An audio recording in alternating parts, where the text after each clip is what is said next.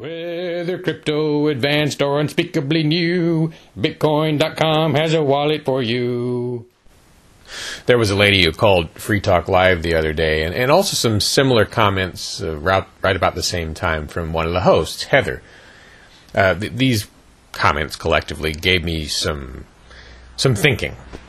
The caller was one of these progressives who, I'm with you on that issue that the government shouldn't spend money on such and such. But, I should send them my tax dollars anyway.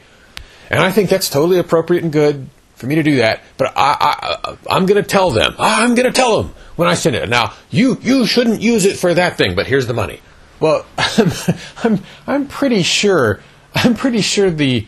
the authorities are pretty comfortable with her taking that position, including the authorities who are bombing the things that she doesn't want bombed. Yes, right. Go ahead and send us the money. And right, you say, you only want us to use it for such and such? Oh, yes. We can look into that, and just give us the money. Right. We'll consider only using it for no. It doesn't work like that. It's just like Al Haig said, let them march all they want as long as they pay their taxes. This is why pretty much any of the proposals for tax reform in the United States are something to be wary of, because as bad as things are right now, at least you can, if you choose, stop paying the main tax, the federal income tax, and many of the other federal taxes. It's much harder at the state and local level. But if you're willing to take a relatively small risk of jail or other major penalties, you can stop paying without lying and without blowing off your rent or something like that, without breaking any agreements, and that's good. That's useful. Any substitutes to the current federal system will probably close those loopholes, or some of them. Anyway, I'm getting off topic. I wanted to talk about the caller and Heather.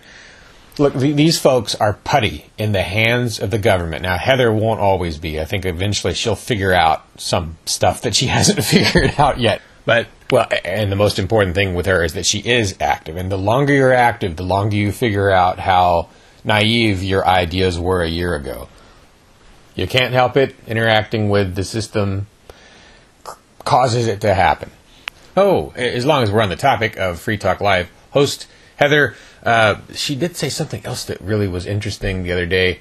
I thought deserved a rebuttal. I think she said something along the lines of that I guess there was an allegation that some soldiers, U.S.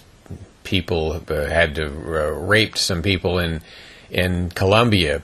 And she was saying, well, that's not a problem with the funding mechanism. They're rapists because they're rapists. And really, no, it's the funding mechanism. It may not create the rapist, but it funds the rapist. And the funding mechanism is the problem. The problem with the funding mechanism is simple.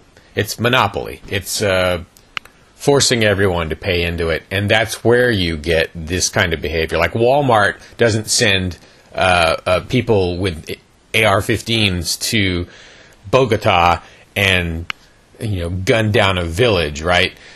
You have to have some sort of force funding and maybe a monopoly in order for those kinds of abuses to happen on any kind of wide scale. You can pretty much never go wrong focusing on the funding mechanism. Taxation, monetary inflation. If we get into a debate over, well, I think the government should be using the money for this as opposed to that. That's the debate the government wants you to have. Why does the world look like this? Well, it's because you're using these instead of these. Admittedly, so am I sometimes. But if you're not using Bitcoin yet, you're missing the boom of the century. So, go to Bitcoin.com, get their free wallet, find out what it's like to be in a free market. Whether crypto, advanced, or unspeakably new, Bitcoin.com has a wallet for you.